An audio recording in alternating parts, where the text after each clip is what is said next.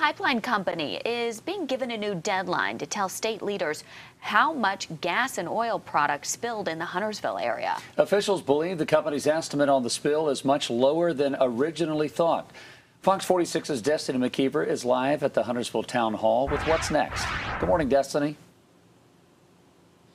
Good morning, Jason. So that initial number was 1.2 million gallons, but now the company is saying that it could be something different. So we're expecting that tonight at the commissioners' meeting, this could be discussed. It is not on the agenda right now, but it could be discussed during public comment just because it affects so many people.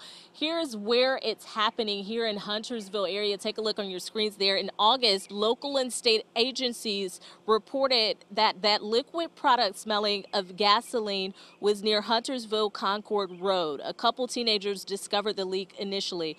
First, it was reported that 1.2 million gallons of gas had leaked out through the company, calling it a wall crack from the pipeline. And now new data shows that the spill is not exactly 1.2 million gallons. Colonial has 1 week from today to give North Carolina's DEQ a new estimate of the leak, and Colonial officials are still working to figure out exactly how all of this happened.